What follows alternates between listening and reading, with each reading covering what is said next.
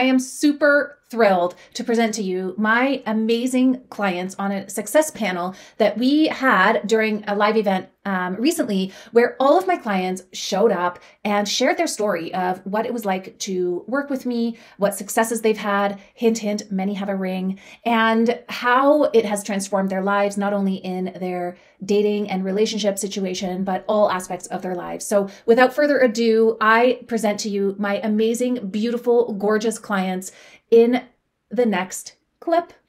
Enjoy. I'm so excited to have you. You're pinned now. The audience I know is wondering, like, okay, what does success look like? What is a success story? So can you share a little bit, sort of high level, what your success has been so far? My success point is that I got engaged just about 5 weeks ago. It's a very high level success. And then there's a journey obviously behind that. Your sound is a little choppy. It's possible my internet isn't great. I can't do anything about that. Okay, but we can hear you. We can hear you. Okay, so you got engaged. And okay, so what did you do? What have you been doing differently based on my advice, based on my method that you attribute to that success? Sure. So I was sharing with the other ladies that I was in a 16-year marriage. And then after leaving that marriage, obviously, I kind of had lost myself in it and didn't really know who I was, what I was about, kind of what I wanted, all of the things. So working with you, I kind of got clear about that was required. And I certainly wasn't looking for a man early on. I spent a lot of time on my own, just kind of building my own relationship with myself, which is something that we had talked a lot about. And that took, I actually really enjoyed that process. And then along the way, probably about a year after, I started dating. And I remember when you introduced abundance dating to me, and I was not ready and I didn't quite like the idea. Wasn't part of my framework. And I think I've heard other women talk about it too. So I felt the same things, like it just felt insincere. Anyway, so my first couple of forays into dating, I just wanted to go get a sense of kind of who I was in this place.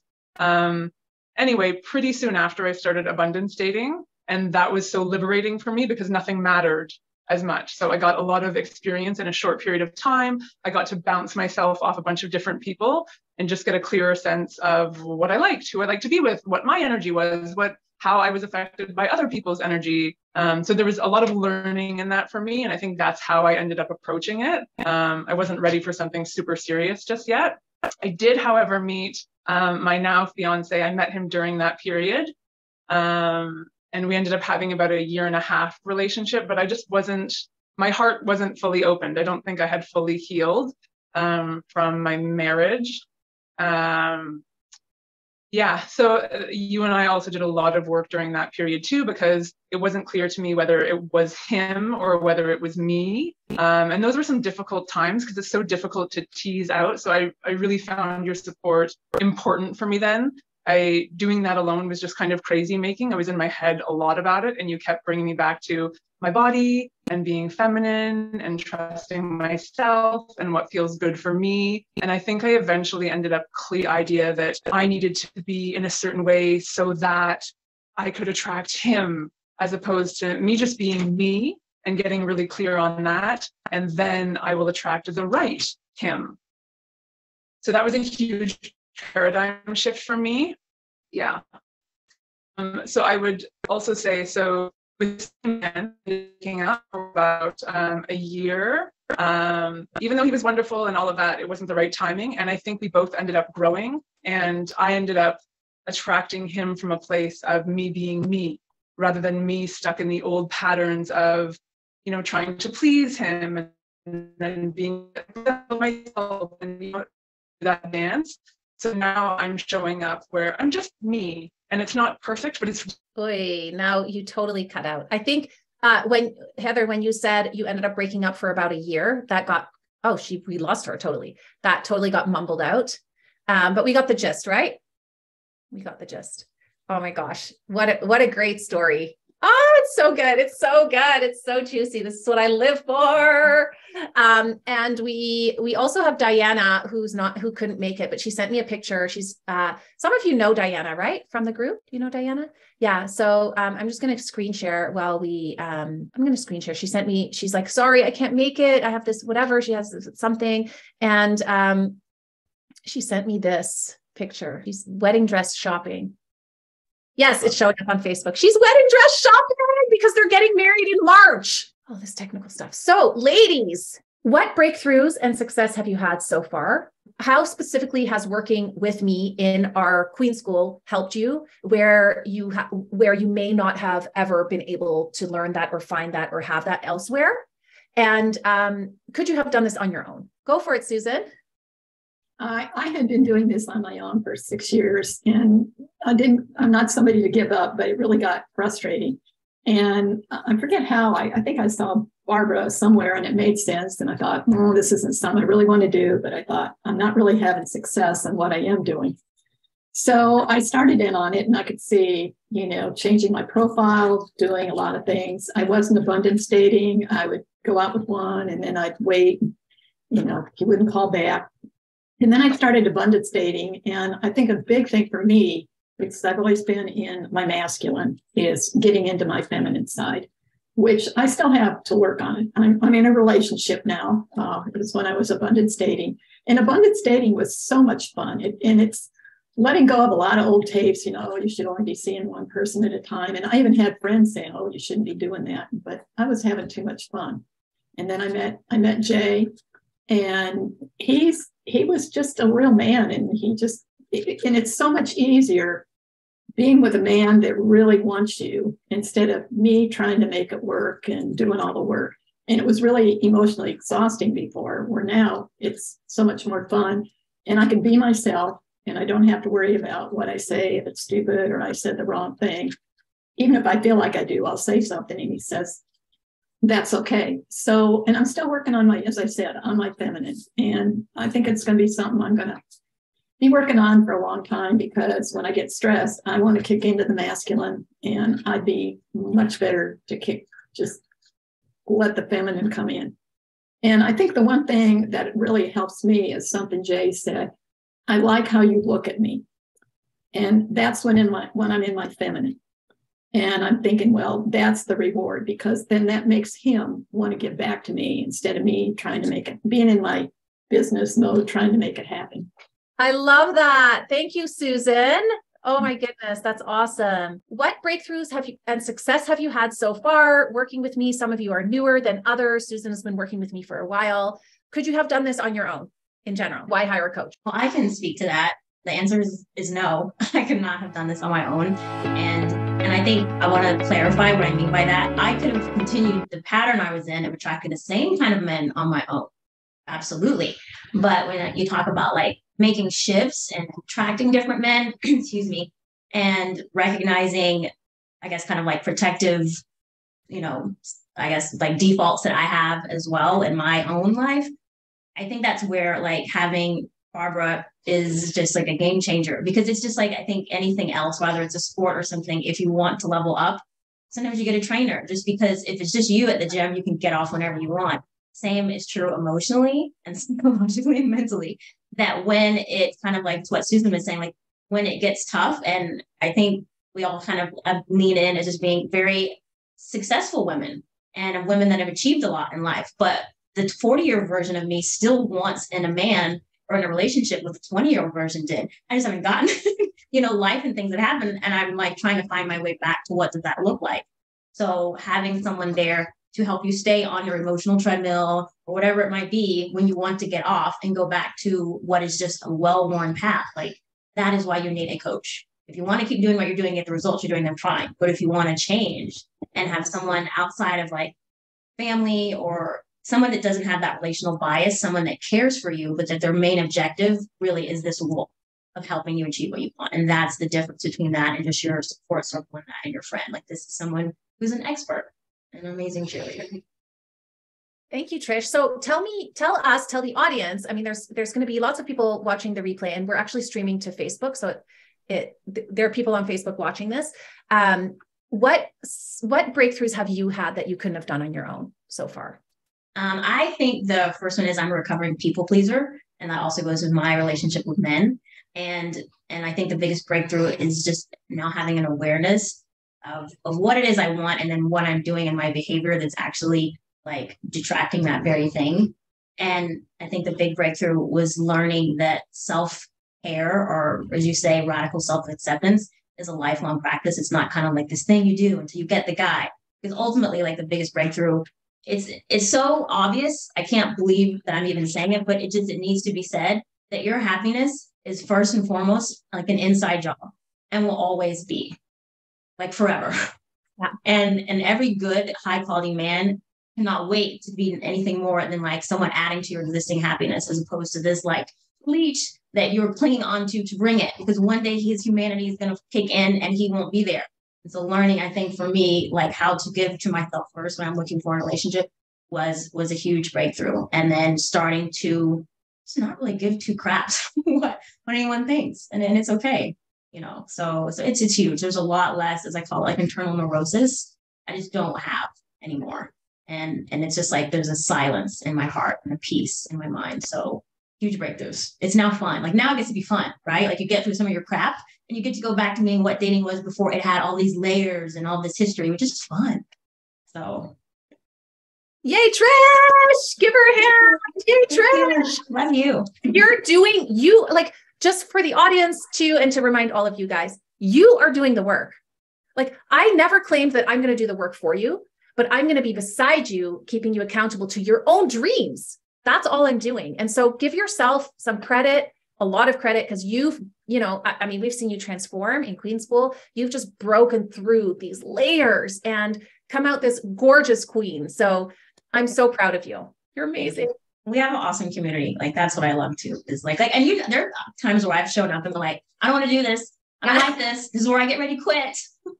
Yeah. So yeah, that's what makes it so special. Amazing. All right. Let's hear from someone else. I can go. I think for me, the biggest thing that I've learned is like when we first had our call, you said, well, can you do this now? And I said, no, I can't do this right now, because I know that when I date, I'm all in, it's all consuming. And you told me that's a narcissistic trait that I picked up along the way, which blew my mind. And I was like, okay, well, I need to be retrained, because never in my life would I have ever thought that that's something that I picked up and was focusing on my dating life. It's something that happened in my marriage. And now I'm all in on me, and I'm not worrying about the men. And it's fun because I just set a time and I go and I check on them. And if there's nobody there, that's great. I'll just swipe a few more and I'll go out and live my life. And I've had so much fun just kind of getting to know myself again and learning new things. And it's just been awesome. So I'm really grateful. Oh, that's amazing. And you've done a lot of new things, like going skiing and like traveling by yourself, and just like, you've just really just come out and you're just like living life full out. And I love that about you. Like, that is such a huge transformation. You were always waiting for the perfect time to do this one thing, and then perfect time for this one thing. And now you're just doing it. Doing it all. So good. And your energy, even just your energy has changed. Like, your radiance, just so beautiful. Thank you, Holly. You're amazing. Yeah, thank you. I want to comment on Holly's just because I came in after Holly's changed, but from the beginning, it's been like, who the hell is Holly? Because on every coaching call, it's like, Holly, how are you doing? And Holly's like, I'm really good. I like my life. I love myself. Like, it's like, oh my God, who is this woman? And so I just want to put that out there, that it's like, I'm watching you. You're inspiring to me. Yeah. And it wasn't always like that for Holly. It was not.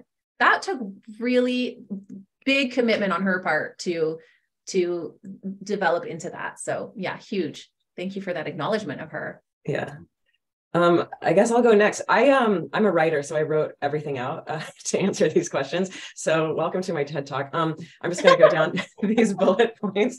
I knew the questions you were going to ask, and I was like, welcome to my masculine, but this makes a lot of sense for me. So all of these are my results and breakthroughs. And I promise that I have not ever done these things before. And I joined up with Queen School in mid-November. So it's really been mid-February, just for it's been about 2.5 months. So first of all, I am successfully dating multiple men, and I have a bona fide man funnel, which is a term used in Queen School where all the men are on different tiers of enjoyability and potential.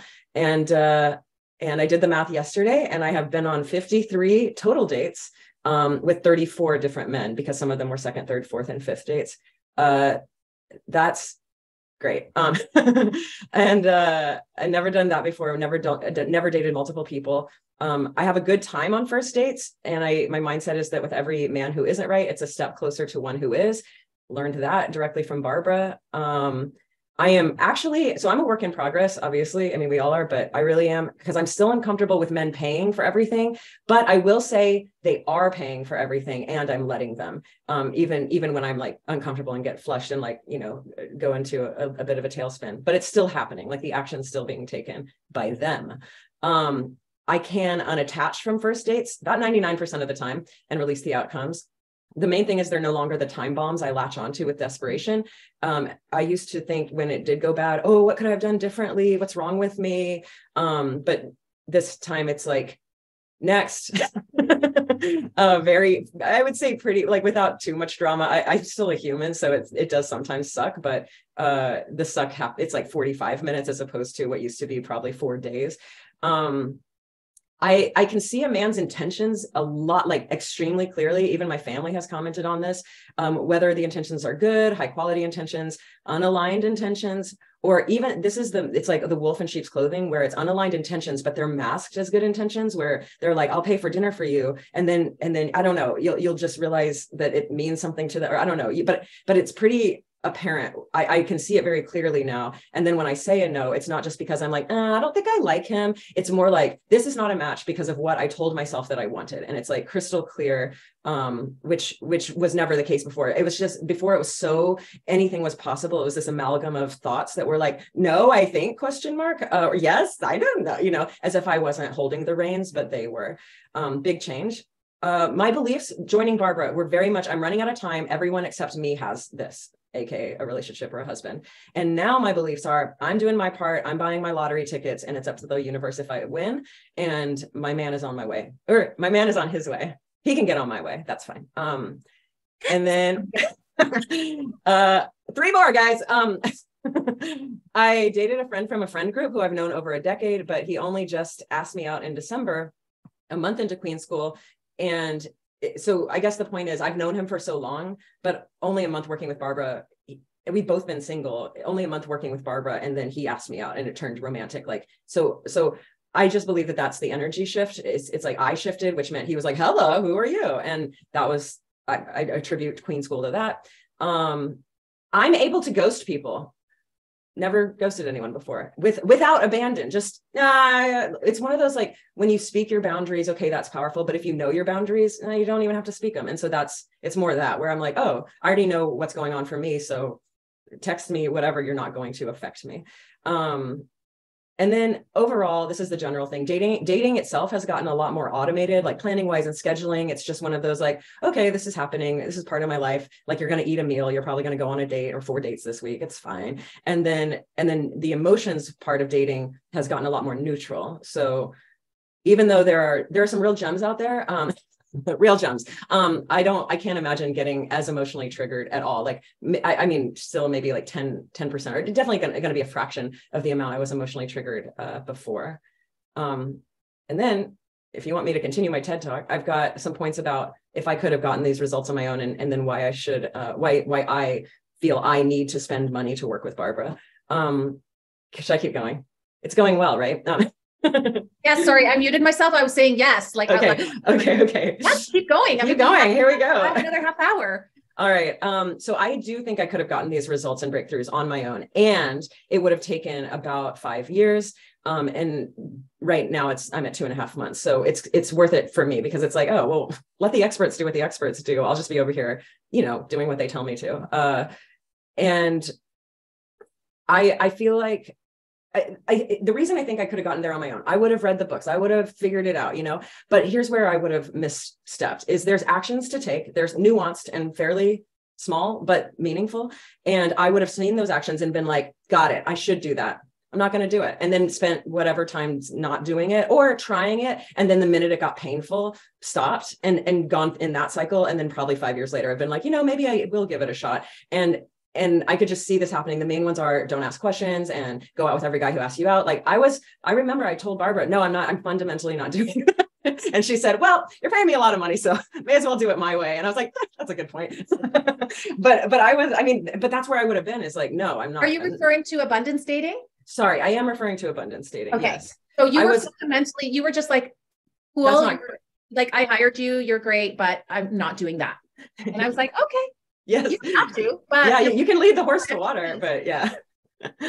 But I jumped on board, and this gets into the bit of the money piece, which is like, yeah, like I actually I'm paying to have a breakthrough. So, and she's giving me the guidelines, so I don't have to do it, but why wouldn't I? And I'm really happy that I did, but I know without the financial, I do think money's energy anyway, but like without and I think you vote with your money, like everything you spend your money on, you're kind of voting for it. And so I was like, I'm voting on dating, so may as well make the most of it. And really what's the worst that could happen was how I went into it. And now I'm so glad I did, because it's like, oh, I've seen the light, I've seen the face of God through dating. Boy, not really. That's over dramatic. That's over dramatic, but I get it now. I really get it. And without Barbara, without Queen School, I wouldn't have done it. I'm sort of paying to jump headfirst into the deep end, like jump in the net will appear, but I know the net's here. The Queen School, Barbara, texting each other, texting the Queen School. I mean, like we all text each other. And so I'm able to get messy and like take these huge risks, even though they feel like big risks every time. I'm like, okay, a million coffee dates. Here's a second date. I'm going to say no. I'm going to say yes. Like all of this stuff feels messy. And then I just know, like, I don't have to wait for the net to appear. I already know what the net is. So I'm just going to jump. And it's rock solid guidance in my pocket. It feels like it's 24/7. Like I'm not exaggerating. It feels like at any moment I could be like spiraling out and someone's on there to talk to me. And it's just amazing. So and that's for context. My elite queens get to be part of a Telegram messaging group, which is like WhatsApp, where I'm in there, monitoring, answering as many questions as I can. Sometimes I'm like, too many messages. Like I can't get to them all, but the urgent ones, bring them to the bottom. But usually I'm like right there, like in your pocket, like Amy is saying, which, if you have to wait between calls week to week, that's a long time to wait to get your question answered. So that's what you're talking about, is this group chat that's like instant coaching anytime of day and night that has helped you get through some rough times. Yes. And I mean, the screenshots of just like, what does this guy mean? And normally like, it's just the screenshots are so good. I just love being able to send screenshots and then we analyze that, which is stuff I would do with my friends. But some of my friends are enablers where they're like, their shit is spilling out all over onto the text messages.